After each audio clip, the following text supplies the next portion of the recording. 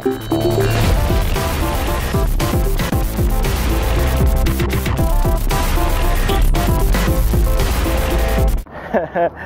morning. Hi. Yes, I am wearing the outfit I was wearing yesterday. Yeah, that's okay. We're Cheryl right now. She's still in bed. She is not feeling all that well. That's okay.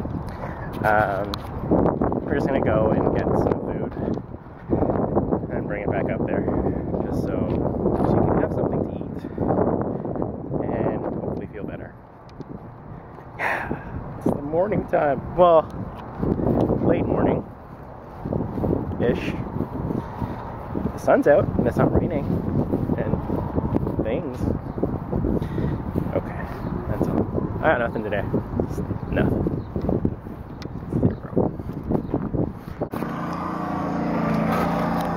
Are they still there? Yeah, they're kind of on to the right now, so Ready? Oh. Okay, that's okay. Alright, filming. Not really. Oh, what's up?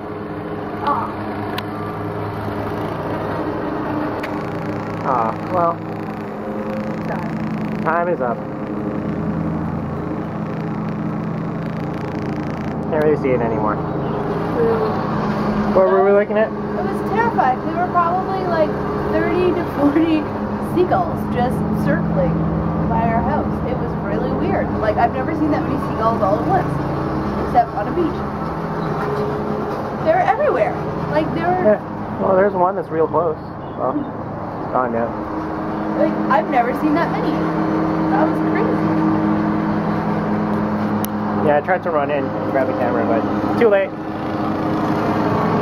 Oh, I finished the lesson, and currently Cheryl is watching the Sugar Man documentary thing, and so far your reaction is one of are you happy with it so far?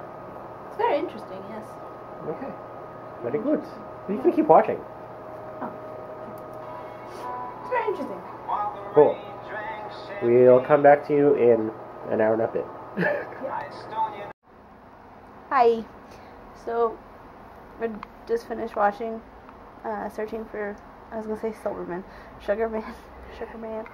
That was one of the coolest documentaries I've ever seen. Chuck and I were talking about it, and like you said, it's interesting because it's in the end it's very uplifting because karma. Pretty much, like, he gets what he deserves, which is awesome, like, in a good way. He wasn't a bad person or anything like that, and he gets what he deserves. But, like Chuck said, it's also slightly depressing because you feel bad for the guy because of how much he got screwed over by labels and people and stuff like that. And so, it's this really neat dynamic, and he is just such a, like, he's just such a humble, simple person, and so it's really neat, like, it's just like you feel bad for him because he was famous. He's essentially living the artist's life. He is. He really is. It's a very simple life. All he wants is to play his music, and he still continued to do it, like, just for himself after getting screwed around and, hey, well, your record label's not doing well here, so too bad. And finds out he's, like, famous in South Africa for years. Like, since the 70s, he'd been famous there, and nobody knew it. So, I don't know, it's really cool.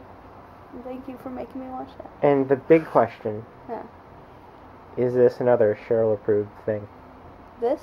Yeah. Is Cheryl-approved. Alright, it's late. We've watched, how many episodes of Hannibal? I think this is the 5th one. 5. This is 5. 5 episodes of Hannibal in a row. So, it's late. Yep. We had fried bologna. It was delicious. And olives. Well, you had olives. I had olives. I didn't have olives. No, I like the olives. It was great. We did nothing all day because I had today off. So yeah. We literally sat and watched Netflix all day. And there's nothing wrong with that. Mm-hmm. Oh, did you enjoy the breakfast thing? I did enjoy the breakfast thing. It was delicious. And I was feeling not well enough that I only ate about half of it. And then I ate the other half for dinner. So. There you go. It was excellent. Schmexcellent? Excellent. Alright. So with that, we're just going to go to bed. Well, watch more of this stuff and see whenever we fall asleep. Pretty much.